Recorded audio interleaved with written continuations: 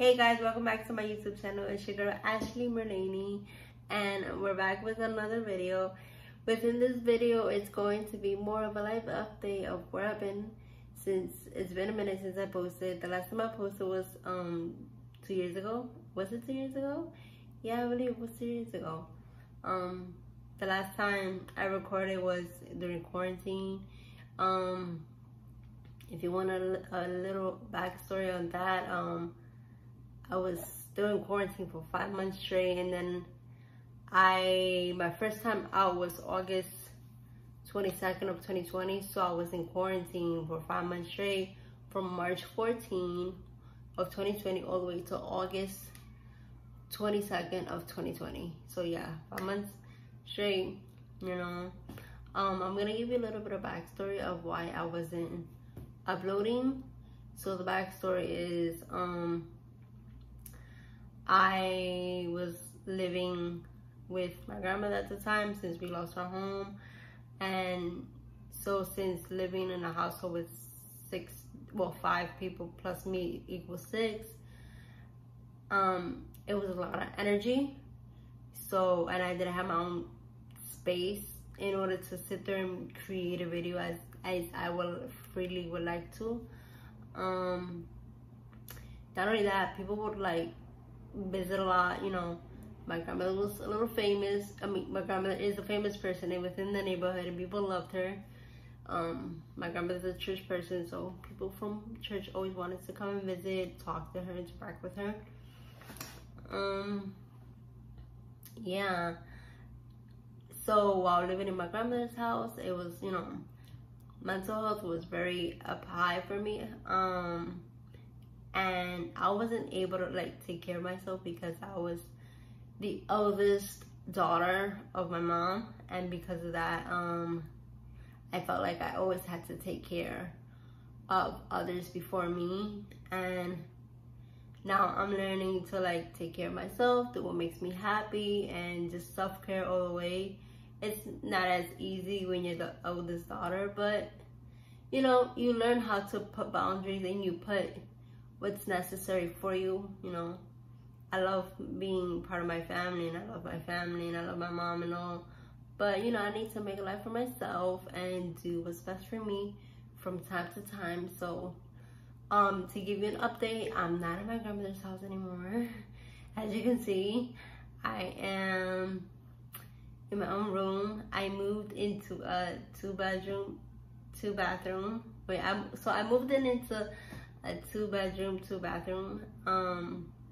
And I'm so happy for this because I get to have my own space. My space is, I feel like I'm living in a place that's so big that I don't know how to fit in it. But I'm learning to accommodate, adjust, and live with the new norm.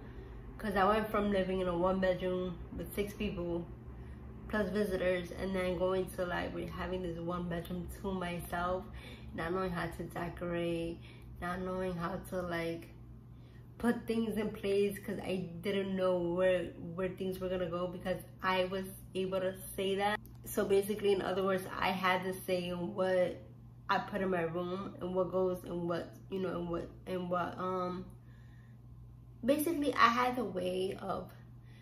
to say what I did with my room, and it was like something new because this is my first time having my own room to myself. Ever since I was a kid, I always shared my room. At first it was with my mom, and then shared it with my sister, and then sharing from my sister to sharing it with, you know, sharing it with my grandmother, my mom, you know.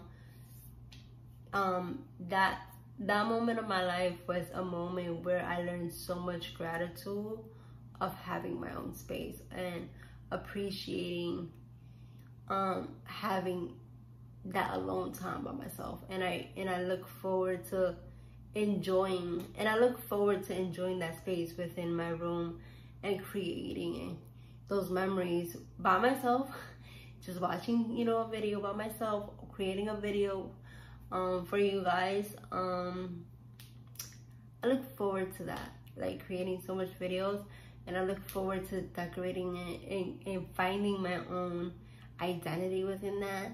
I look forward to creating memories, sleepovers, watching stuff on TV just because I want to, and I don't have to wait on anybody to watch TV.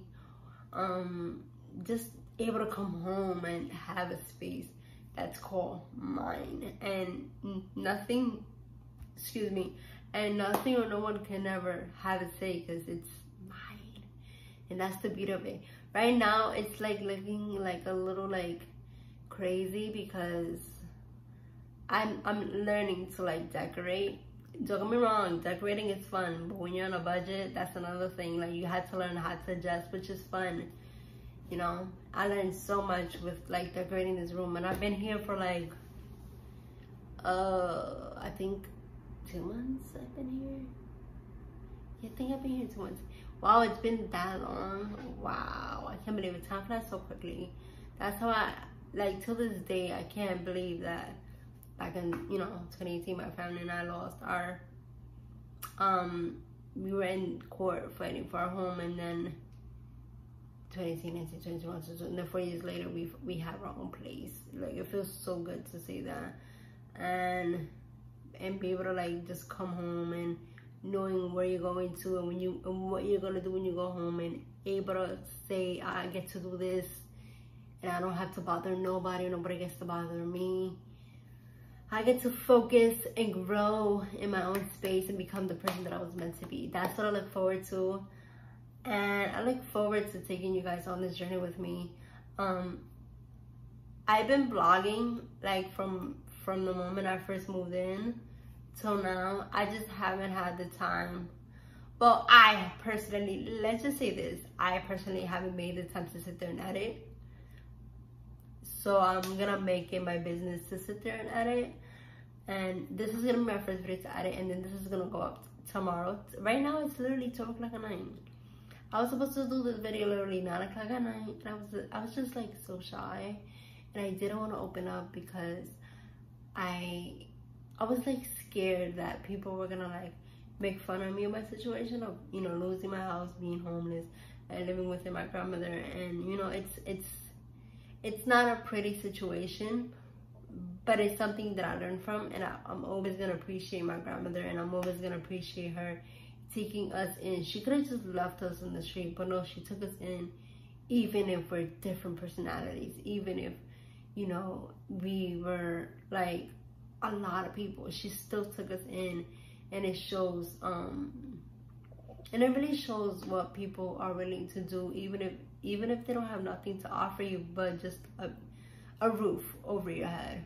And I learned to like appreciate a lot of people in my life, because I was in this moment in my life. I remember I pushed out a lot of people, and I became so like closed off and so sad and so depressed.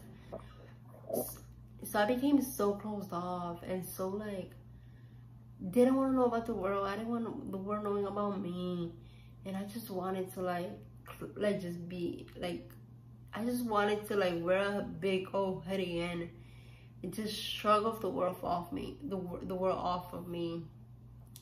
When I was going through the situation, I felt like school was like my escape, but not even that could have been my escape, because it was so much pressure of finding a place, dealing with the a rent going up, dealing with budget, dealing with like having to take care of my family, because at the time being I was my grandmother's caretaker, and I was there for my mom. I was there for everybody, but I wasn't there for what I had to take care of, which was my priorities. Don't get me wrong, I love being there for my mom. I loved, you know, taking care. So don't get me wrong, I love taking care of my grandmother. I love being there for my mom.